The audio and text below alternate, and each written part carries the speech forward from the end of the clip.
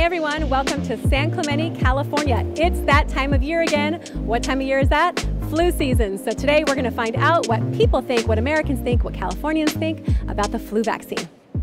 What are your thoughts on the flu vaccine? Okay, it helps, but sometimes people feel like it doesn't help.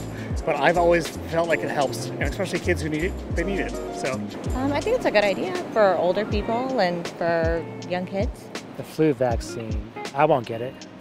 I think it might be good, might be bad, I don't know. I think the sooner the better. I got my flu vaccine. I think it's important.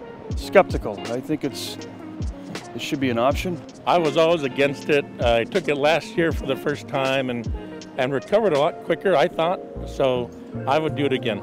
I don't normally get the flu vaccine. I don't have a lot of confidence in what they're actually putting in those vaccines. I think it's a good idea. Do you get it every year? Yes. And why do you think it's important, or why do you get it? Because it's, I don't know, just to build up your immune system. I mean, my whole family are nurses and doctors, so that's why we get it. I do, and it's my choice, but people feel like it's a bad choice, but I think it's a good choice. I mean, it's your own choice. No, I don't get it. And why not? I have a pretty good immune system, and I just don't feel it's necessary for myself. No, and I deal with people with flu all the time. I work for the fire department, but no. Every time I get it, I feel like woozy and sick the next day.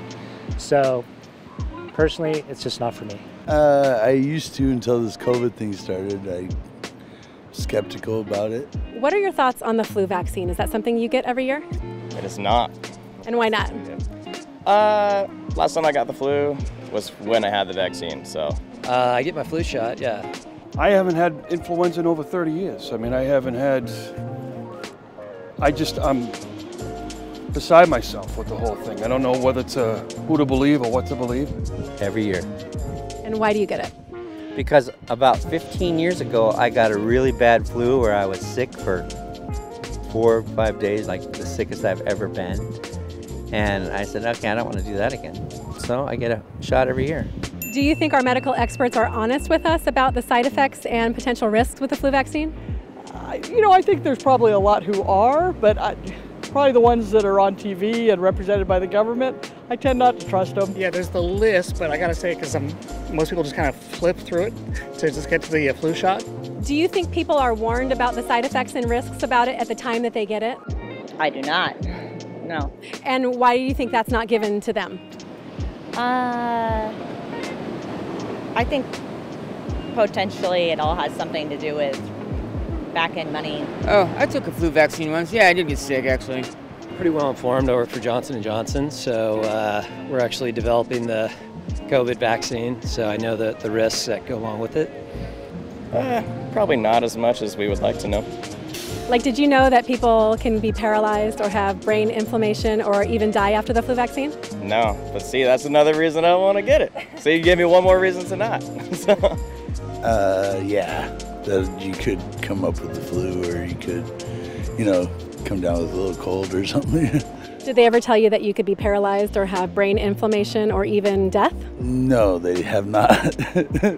Have you heard anything about the fact that you can become paralyzed or have brain inflammation? Yeah, I have.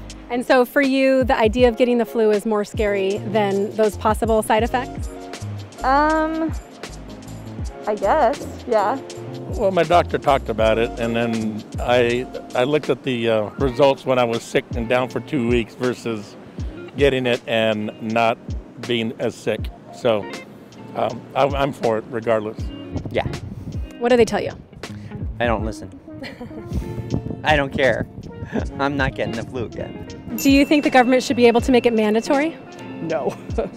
Not unless they're going to disclose exactly what's in it, and we can go to our own doctors maybe. But no, in general, I think no, that'd be a terrible offense. I mean, I'd feel violated. No, heck no. No, this is America. You have a choice to take it or you don't. There should be no mandates. No, it's your choice. I don't know. I just make my own decisions in spite of the government. I think it should be that person, if they feel that they gotta have, the vaccine, then by all means, but me, no. Thank you guys for joining us on this episode of The People's Voice here in San Clemente, California, where we found out some people get the flu vaccine, some people don't, and some people know about the side effects and some people don't. So clearly we have a lot more education to do. Join us next time. Okay. I'm very serious and professional. Ready? Okay.